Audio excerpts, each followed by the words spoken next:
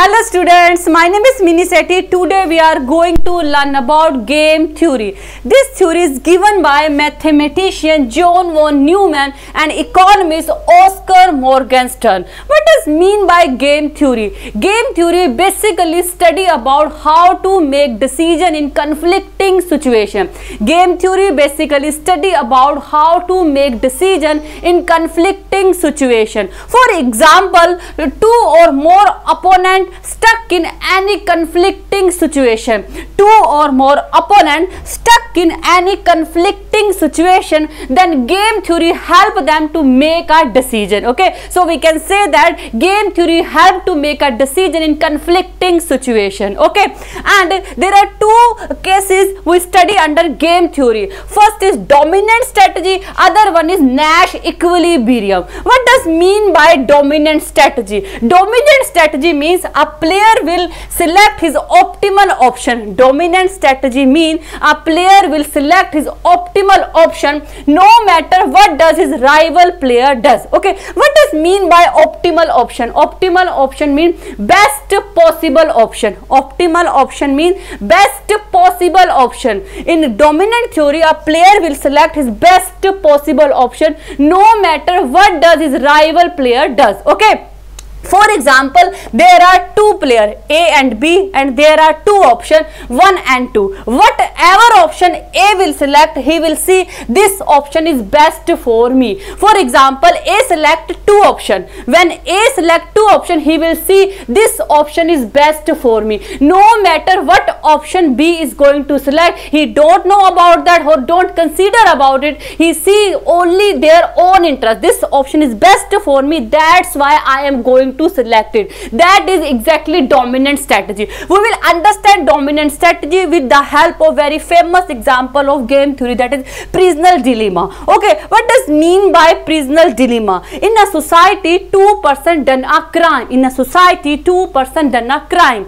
A and B both have been sent to the jail and they are in separate lockup. Both cannot talk to each other. Okay, keep in your mind, A and B are kept in separate lockup and they cannot talk to each other. Okay, both have two options. A and B have two options. Either they confess their crime or don't confess their crime. Both A and B have two options. Either they confess their crime or don't confess their crime. If both confess their crime, each will get 5 years of punishment. If both confess their crime, then each will get 5 years of punishment. On the other hand, if both don't confess their crime, each will get 2 years of punishment. Okay, if person A don't confess their crime but B confess, in this case A will get 20 years of punishment and B will get only 1 year of punishment. If B don't confess their crime but A confess, in this case A will get 1 year of punishment and B will get 20 years of punishment. And after considering or analyzing all these options, both select confession. After analyzing all these options, both select confession. And okay, A and B both confess their crime in front of police, and this is dominant strategy of both of them. This is best possible option for both of them. That's why this is called dominant strategy for them. Confession is dominant strategy for both of them. In case of confession, each will get 5 years of punishment. This is called best dominant strategy for both of them. Now question is arise, how can we say that this is a best dominant strategy for both of them? They can select this option, na? By not confessing, they will get only 2 years of punishment. That is very less from the 5 years of punishment. Why did not they select this option? Because this option is very risky. If A think I will not confess, then what happen if B confess? In this case, A will get 20 years of punishment and B will get only 1 year of punishment. That is very unfair. Or similar way B will think. So this option is very risky. That's why they cannot select this option. After analyzing all this option, they will select select confession, and confession is best dominant strategy for both of them, because when they select confession, they don't know about each other's strategy, because both are in separate lockup. They don't know about each other's strategy. That's why they don't care about that what other is going to select. They select confession because they think this is best strategy for them. Okay, that's why this is called dominant strategy for both of them. Okay, now Nash equilibrium. What does mean by Nash equilibrium? Nash equilibrium means optimum outcome of game is where there is no incentive to deviate from its initial strategy.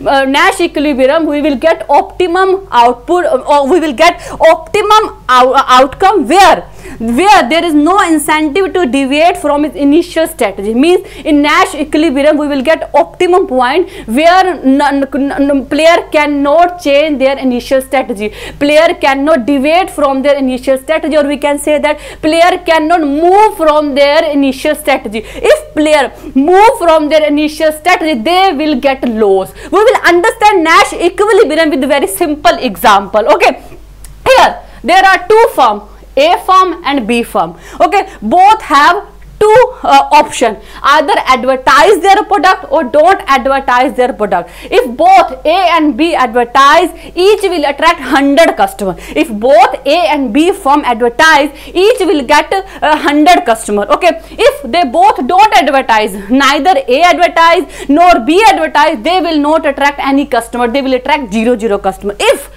A don't advertise but B advertise, in this case A will attract 0 customer and B will attract 200 customer.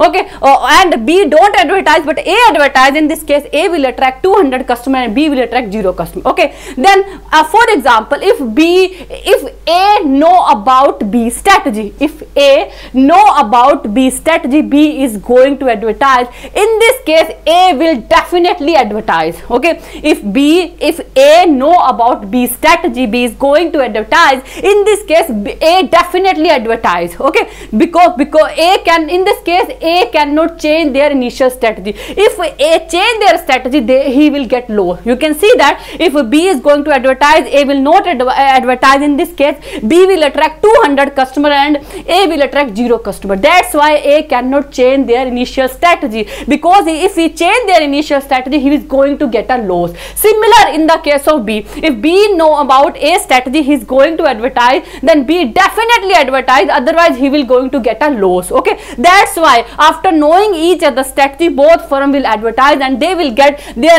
Nash equilibrium in this point. Okay, this is best possible option for both of them. This is best possible option for both of them, A as well as B, and they cannot deviate from their this point. They cannot deviate from this strategy. If they deviate or move or change their strategy, they will going to get a loss. Okay, this is all about Nash equilibrium. Most of the time we confuse between dominant strategy and a Nash equilibrium. Okay, as we know, this is dominant strategy and this is Nash equilibrium. Okay, but we confuse between dominant strategy and Nash equilibrium. I will make you few differences. In dominant strategy, we don't know what other is doing. Okay, we don't know about other person's strategy. In this case A and B are in separate lockup. Okay, they don't know about each other's strategy. Okay, but in Nash equilibrium we know about each other's strategy. A